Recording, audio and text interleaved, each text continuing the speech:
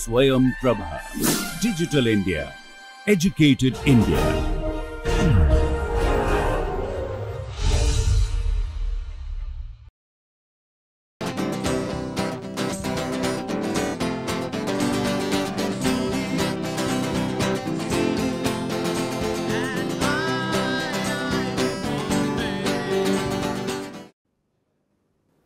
Welcome back.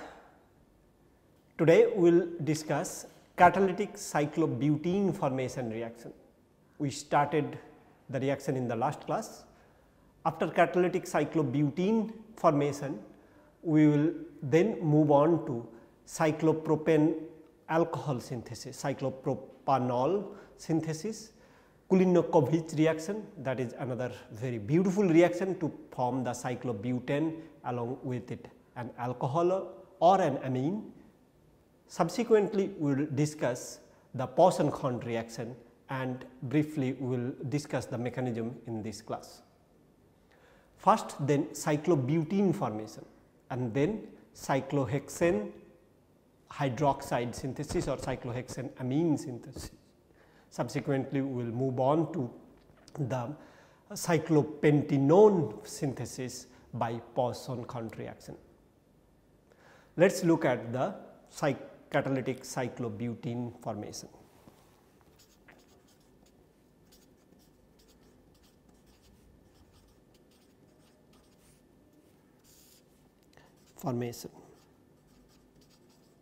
So, the reagent as we were mentioning in the last class that is required for this reaction is alkynyl halide. Alkynyl halide will react with dicyclopentadienyl zirconium, for example. Dichloride, you need a Grignard reagent to get the dicyclopentadienyl zirconium reagent from it. That is why the ethyl magnesium bromide you need ideally that what is used over here is 3 equivalent THF room temperature and 10 mole% of this gives rise to the cyclobutene species from this reaction. And you can have the variation of it, for example, if you have cyclobutyne chloride along with an olefin, still selectively olefins will react with it to give rise to the desired cyclobutene product without touching the olefin that is associated with this starting material. So, these species will remain unreacted from this synthesis, and this is reported by Takahashi Chemcom 1998-1989. Okay. So, that is the page number. So, it is a catalytic cyclobutene formation reaction which is beautifully done by starting from alkynyl halide by reacting with dicyclopentadienyl zirconium unsaturated compound. How did you synthesize dicyclopentadienyl zirconium unsaturated compound? That is by starting with the zirconium dichloride species and reacting with the Grignard reagent such as over here we have taken ethyl magnesium bromide for this purpose. Let us look at the mechanism of this which involves the oxidative cyclization reaction as one would imagine. Let us look at that mechanism of it. Overall, we will have the mechanism of the cyclobutene formation. We in the process of course dicyclopentadiene zirconium the cyclopropane ring will be formed. This is the ethyl magnesium bromide partner that is generating this intermediate. We have let us say R alkynyl chloride and we will get a 5-membered intermediate where dicyclopentadiene zirconium is part of the ring. Overall we then have R and chloride over there and this is the one this ethyl. So, it is a oxidative cyclization between this olefin and the alkyne. Overall we will then get a 5-membered intermediate. From there on this 4-membered ring formation happens and zirconium goes goes out with the help of ethyl magnesium bromide, right. We do need a cyclopropane ring formation, that is the ring formation between this carbon and that carbon, and then overall from there on the zirconium chloride and Cp2 reacts and stage with it, and finally we do have ethyl magnesium bromide that is used for the reaction participating in this. Again MgBrCl will go out, zirconium alkyl intermediate coming into the picture, and from there on we will see that beta abstraction will take place overall to give rise to the final product by beta abstraction to give the cyclopentadienyl zirconium 3-membered ring along with the cyclobutene formation. So, this part will give you the cyclobutene formation. So, this mechanism is as expected on a simpler note, where cyclopentadienyl zirconium reagent is giving you the 3-membered metallocycle species that is originated from ethyl magnesium bromide, which then react with alkynyl halide to give rise to the 5-membered intermediate. Rearrangement from there on gives to the intermediate where zirconium chloride and cyclopentadienyl is a substituent on the cyclobutene ring that is just formed, and from there on another equivalent of ethyl magnesium bromide will give to the alkyl substituent on the zirconium where chloride is going out. From there on beta abstraction will give rise to the cyclobutene formation, and overall you will get back the zirconium this 3-membered intermediate zirconium metallocycle intermediate, which then can be recycled for the catalytic cycle. So, this is a very simplified mechanism for a cyclobutene formation, which is otherwise very difficult to synthesize by other technique from a readily available starting material. So, this simple cyclobutene formation then leads to the variety of product formation, where even if you have other olefin associated with the cyclobutene ring, still those can be tolerated under the reaction condition, which is quite remarkable for oxidative cyclization reaction. Then we will discuss Kulinkovich reaction, okay, which is the cyclopropane alcohol synthesis or cyclopropane amine synthesis from a suitable starting material. Let us look at how the cyclopropane alcohol or cyclopropane amine can be synthesized even from the simplest starting material, for example, ethyl acetate or any ketone, and combination any ester or amide in combination with the suitable olefin can give rise to the cyclopropane ring along with that hydroxo or amine substituent on it. So, let us look at Kulinkovich reaction, and after this we will be looking at the Poisson-Hunt reaction. So, Kulinkovich reaction.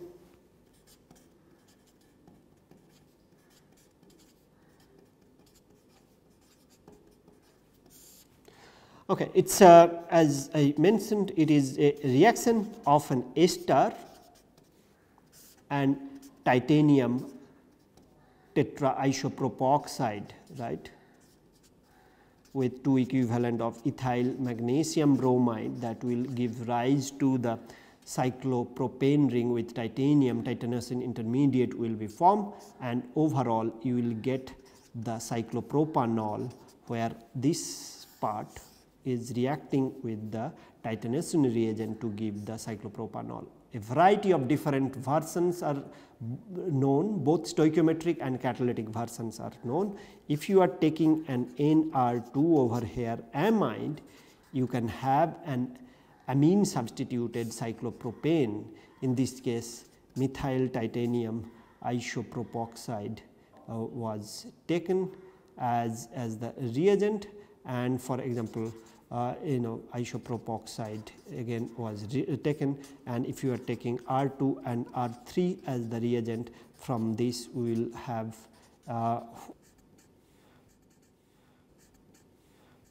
cyclopropane ring formation with amine substituent with it. For example, over here we can have substituent coming from different substituent coming from the alkyl Grignard reagent. So, this reaction, Kulinkovich reaction, is a powerful technique for synthesizing the cyclopropane ring with alcohol or amine substituent on it. The first formation will be the titanosin intermediate, where 3-membered titanium intermediate will be formed starting with a Grignard reagent. If you, for example, it is a cyclopropane ring formation with titanium in it for the ethyl magnesium bromide, or any other Grignard reagent with substituent at the alpha carbon or beta carbon without any problem can be tolerated, and these 3-membered titanosin intermediate then can react with ester or amide to give the alcohol or amine substitution on the cyclopropane ring. Let us look at the mechanism of it, which is, as you can expect, is quite simple by involving the titanium cyclopropane ring formation reactions. Let us look at the mechanism of it. Okay. So, the mechanism as you would expect, the first step as before, it is isopropoxide for reacting with ethyl magnesium bromide to give titanium dialkyl intermediate. If you want to go through it, RO2.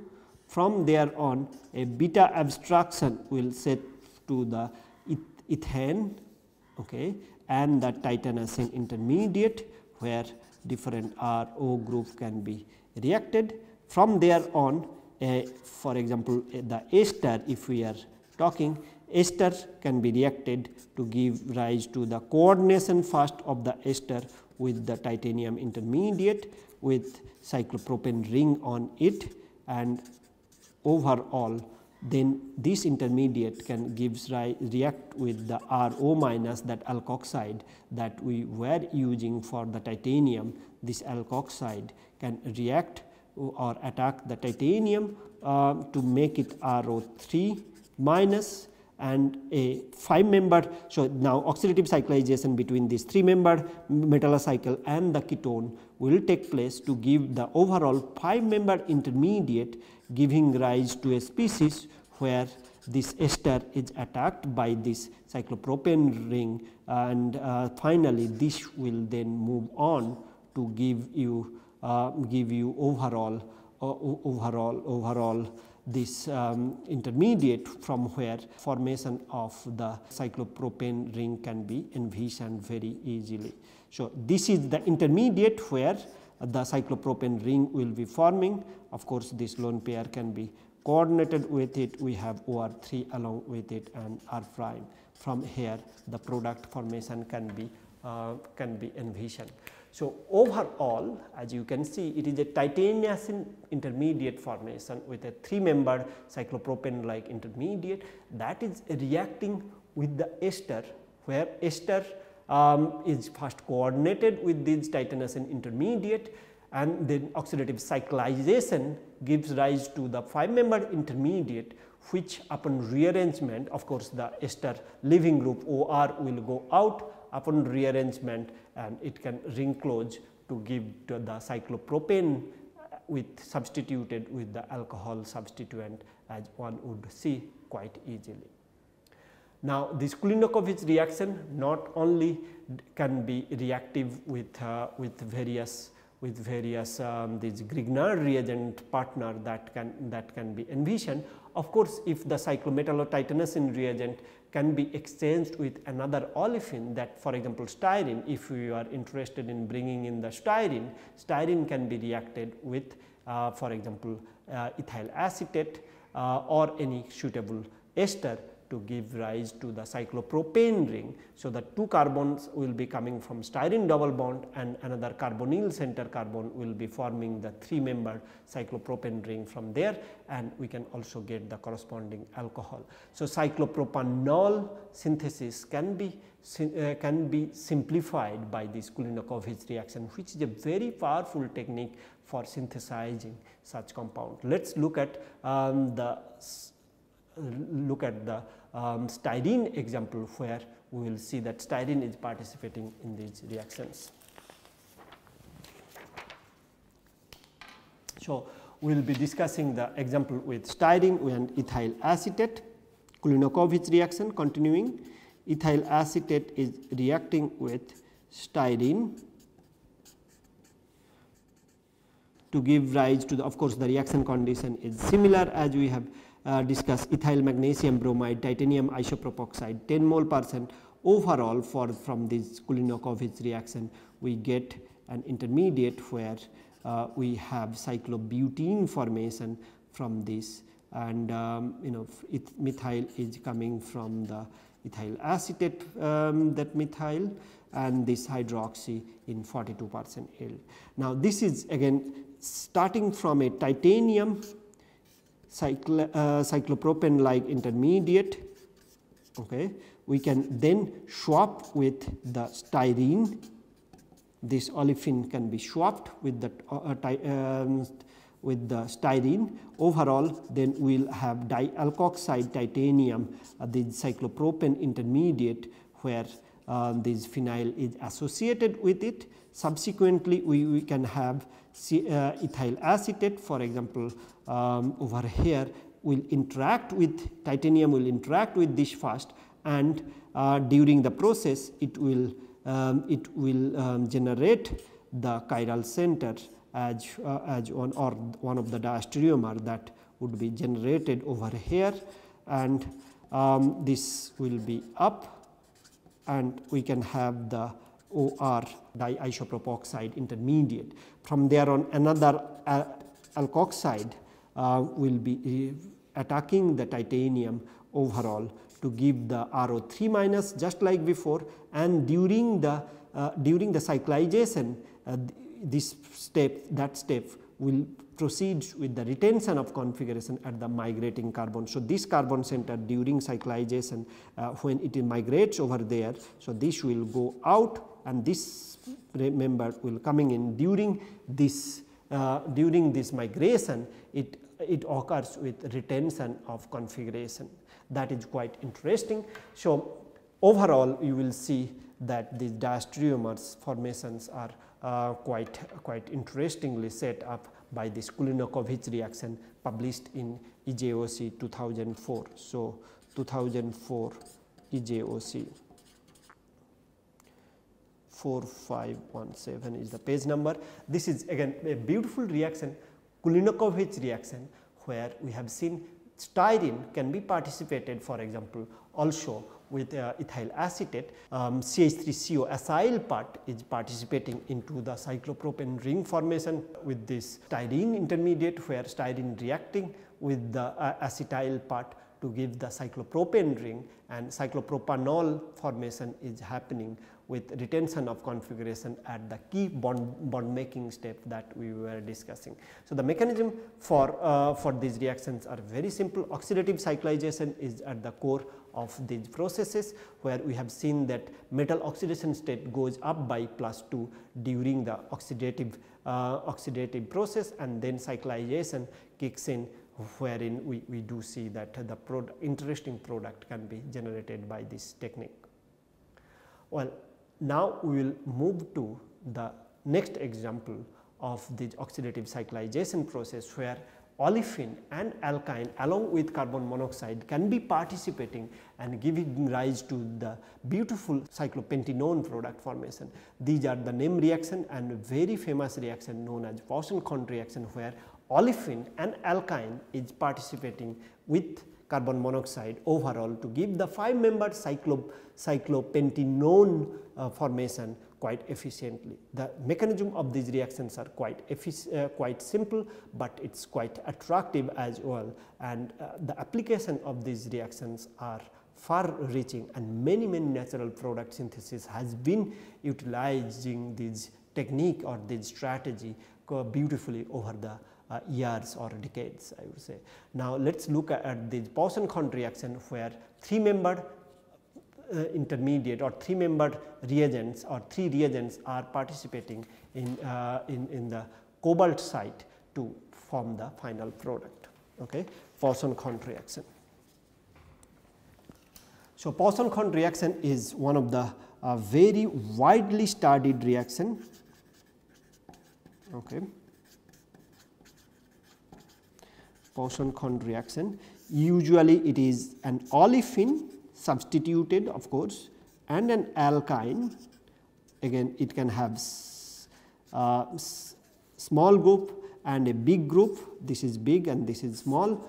Overall you will see that reacting with dicobalt center CO2CO8 and giving rise to the cyclobutenone product, where big substituent is near the ketone site and the small substituent on the far from the ketone, and the R can be at alpha or the beta position. Usually acetylene and terminal alkynes works best. Okay. That is from the alkyne part. Acetylene and terminal alkyne works best. It is very sensitive to alkene substituent. The type of substituent will control the reaction quite a lot. In general, tri and tetra substituted alkenes really do not work that very well. Excellent functional group compatibility is seen for this reaction, and most commonly it is performed with stoichiometric amount of this dicobalto CO2CO8. There are however many instances where we have seen the use of alkyne complex, that is CO2CO6 alkyne complex. So, this as you see is a very powerful technique for formation of cyclobutenone, right, cyclopentenone. Cyclopentenone synthesis can be always very simplified, and whenever a cyclopentenone ring is there or any advanced analog is there, that is usually trusted with this natural product synthesis for utilizing this Poisson-Khon reaction. It is a reaction between an olefin and an alkyne along with a carbon monoxide to give the 5-membered cyclopentenone reaction intermediate. Now, as you have seen, olefin can be of different substitution pattern. However, tetra substituted olefin or tri substituted olefins are usually problematic for these cases. It works beautifully for alkynes which are terminal in nature or acetylenic in nature. Otherwise, functional group tolerance is quite high for these reactions, and that is a very good news. Usually stoichiometric amount of CO2CO8 is used for this reaction. Dicobalto octacarbonyl species are used, but sometimes it is also CO2CO6 alkyne species are used for these processes. Let us look at the mechanism of these processes, how olefin and alkyne is put together along with carbon monoxide to give the 5-membered these organic intermediate which are cyclopentenone in nature, and we will see the subsequent application of this method in the next classes. Okay. So, Poisson-Khon reaction mechanism we are going to discuss. PK reaction, let us say Poisson-Khon reaction. Now, usually as I was telling, it is the although it has excellent functional group compatibility, it is very sensitive to alkene substitution. In general, tri and tetra substituted alkenes do not work that very well. Acetylene and terminal alkynes are the best one. Let us therefore take the terminal alkyne. One of the terminal alkyne is reacted with the starting material which is used usually in stoichiometric fashion. We can have CO3 and another cobalt CO3 reagent in another center. Overall, we can have this alkyne incorporated interacting with the dicobalt center as is shown, and this is both the cobalt centers are interacting with both the carbon centers. So, this cobalt center interacting with this carbon center, this cobalt center is also interacting with this carbon center. There is a bond between them, and this cobalt also interacting with that one, this cobalt also interacting with that one. This is the insertion that controls the regiochemistry, the insertion that we will see right now, where one of the carbon monoxide will go out from, let us say, one of these processes, usually the one where the substituent is far from it. So, this carbon center is attached with both the center, but the substituent which are having both the carbonyl in cis carbonyl species, one of the unsaturation is created by leaving the CO, and the insertion is controlling the regiochemistry over here. We will see the insertion of olefin. Let us take in olefin here.